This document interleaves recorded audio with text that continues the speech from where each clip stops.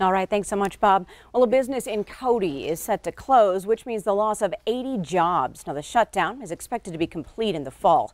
Q2's David Shea standing by now with details and impact. David.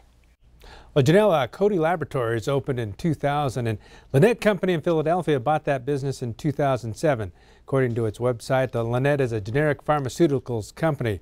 Lannett told its 80 employees on Tuesday it would be closing, according to the Cody Enterprise and the Powell Tribune.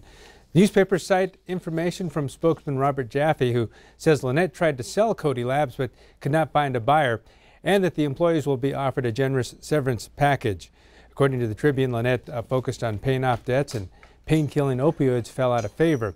The Enterprise reports the closure will happen in 3 phases: June, August, and September. We called Cody Laboratories, and they referred us to the company's spokesman, but we have not yet heard back from Robert Jaffe. Janelle? All right, thanks so much, David.